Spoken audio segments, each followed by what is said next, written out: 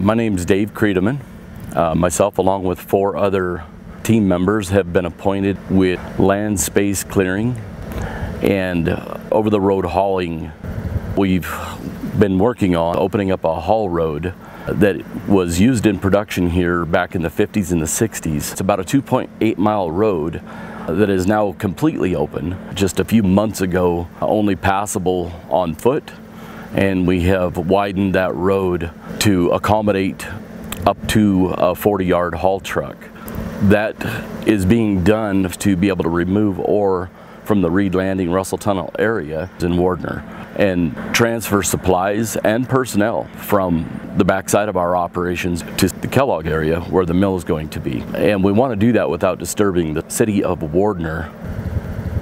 Through doing that, we have had the ability to create some additional real estate. So we have taken the overgrowth brush and the rock slides that have come down, and we've excavated and transported through haul truck that material to this particular location to create an area that is approximately 300 yards wide, 300 yards long, and 300 yards deep, that has been completely built within the last several months.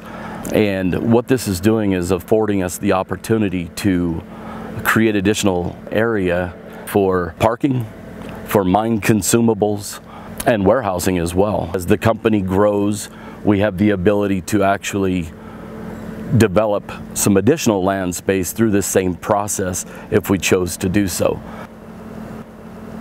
The other thing that we have done down by the water tank is that we have opened up a great deal of space in that area so that full-size semi-trucks can come up to this area to deliver supplies in the interim while we get up and running and develop the mine.